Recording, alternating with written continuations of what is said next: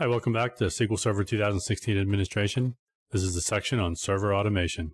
In this section of the course, we'll start learning about SQL Agent and the basics of automation, and that's the overall controlling system. We'll then move into the specifics. We'll look at the jobs. We'll look at how schedules work with our jobs. We'll talk about operators and notifications and how we can inform our administrators of what's going on. We'll look at alerts and how these are automated events that react to something that happens. And then finally, we'll finish off with database mail and how we can communicate with anyone else.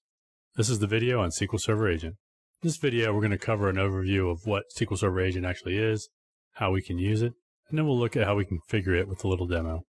SQL Server Agent is actually a separate subsystem of SQL Server, similar to integration services or reporting service, separate area from the database engine that we've covered so far. Now, this subsystem has its own service account and potentially proxy accounts if you choose to use them. And it's designed to help administrators by automating the work that might need to be done on a regular basis. A SQL Server Agent also has its own logging system separate from the main SQL Server database engine. The service account that you choose for SQL Server Agent is similar to the one you might choose for the SQL Server database engine. Some people use the exact same account, but I recommend that you choose a separate one because you may need to grant additional rights.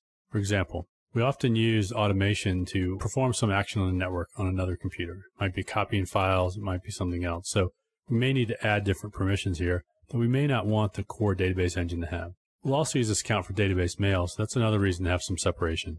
Separate from the service account, we have proxy accounts, and these are accounts that we can use for specific tasks inside of the SQL Server Agent.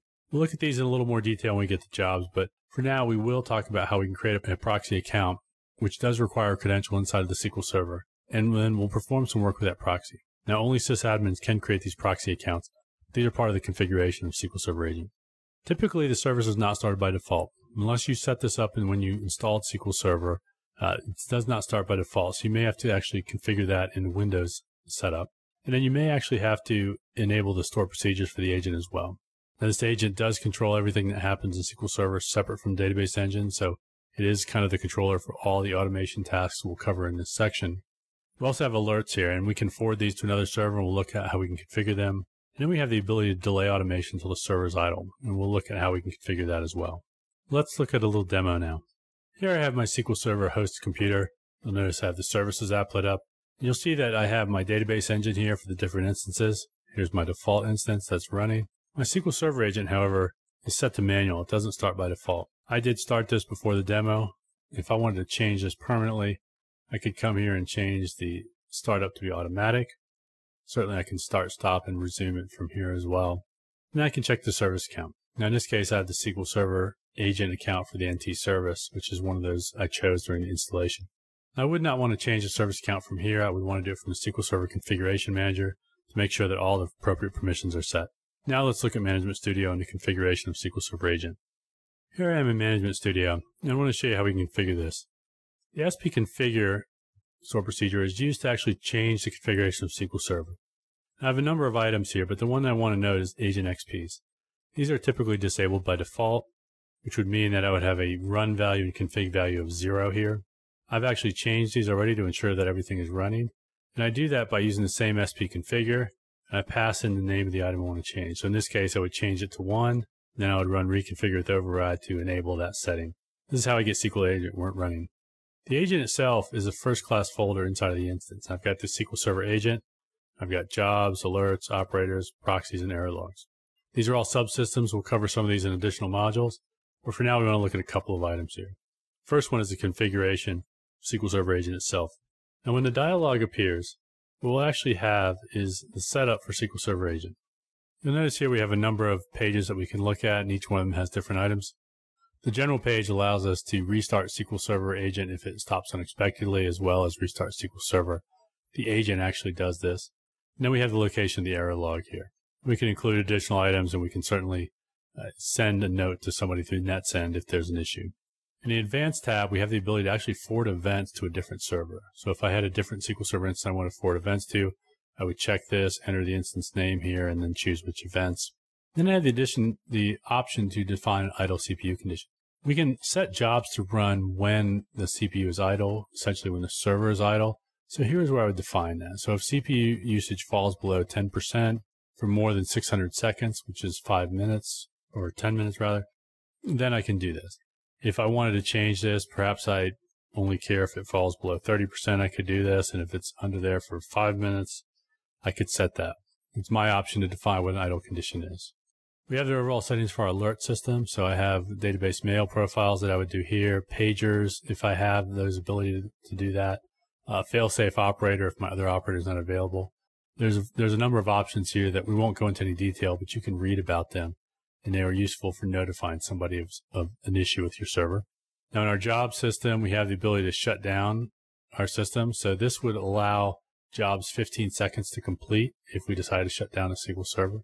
Obviously, we can change this. The proxy count is disabled because we don't use this anymore in modern versions of SQL Server. We have proxies for individual types of jobs. Now, SQL Server Agent is a separate process and subsystem, and it actually must connect to SQL Server in the same way as any other user. So I have the ability to do an alias here if I need to for some reason. Perhaps I want a cluster or something else and I want to have some alias, I can do that here. And then lastly, we do keep history about what's happening in the SQL Server Agent, so we have the ability to set some limits here on what this happens. As with everything, if I just change any of these settings, I should use the script button to capture the script of what I've changed. The other thing we want to look at is proxies. Now we've got a number of proxies here, and these are different types of jobs that we might run. So we have command exec jobs, which are essentially working from a command prompt. We have replication jobs of various types, analysis servers, we have PowerShell, and then we have other things. For each of these, I have the ability to create a proxy. So in this case, I don't have a proxy, but I can create a new one. Here I would give it a name like agent command exec proxy, something that helps me understand what this is. From the credential perspective, I need to pick a credential that we can use. So I think I don't have one there. For example, my packet demo user, and use that one if I wanted to. So I could put the packed demo here, account there. And then when we ran these operating system jobs, they would run under the credential or under the rights of this packed demo credential. That's what I would do. And I would give then different rights to have the ability to set or grant access to the proxy account. I'm not going to do this as kind of an advanced feature, but it does allow me to run items under a proxy account as opposed to the SQL Server Agent account. By default, everything would run under the account that's running SQL Server Agent. So I have these proxies that I can set, and I can certainly set multiple proxies as well. The last thing is the error logs. These are separate error logs that are different from the SQL Server instance error log or the database engine error log. These are items that are specific to the SQL Server Agent. You'll notice when the log file viewer pops up, I'm looking at the SQL Server Agent log and the current log. And you can see here that I've got various items that are here from the startup of the SQL Server Agent. So we recover MSDB as the first thing that has to happen before we can go further. The agent then notes some of the metadata about this instance itself. We're starting under the winters there. We don't have database mail. We don't have idle condition. These are very similar. This is different from the SQL Server error log. If I look at the current one there, these are all of the messages from the database engine itself. So SQL Server has its own agent log, and we've got the ability to configure where that is located and how we look at that.